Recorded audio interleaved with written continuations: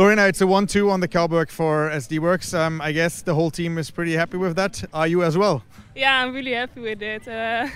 For me, the big goal was anyway to go with the best at the Cauberg, and I never expected to follow also Kasia. She attacked, Kasia did the attack, then Lotte was on the wheel and you were on the wheel of Lotte. That brings you two in the overall classification also still pretty close together. What does that mean for tomorrow? Are you attacking your own teammate then? No, I will go for the sprint tomorrow. And I hope for Lotte it will be not a sprint then. Because that's what it is. I don't know how close it really is now, but it could be that the sprint is enough to take the GC.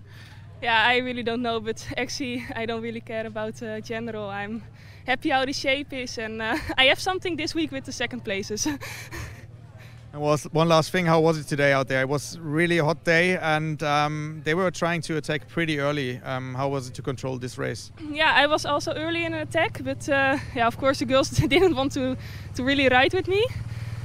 So I jumped a few times also with the attacks, and at one point I was also like, I need to calm down a bit to focus also on the final. But the other girls of the team did a great job. They did. Thank you very much.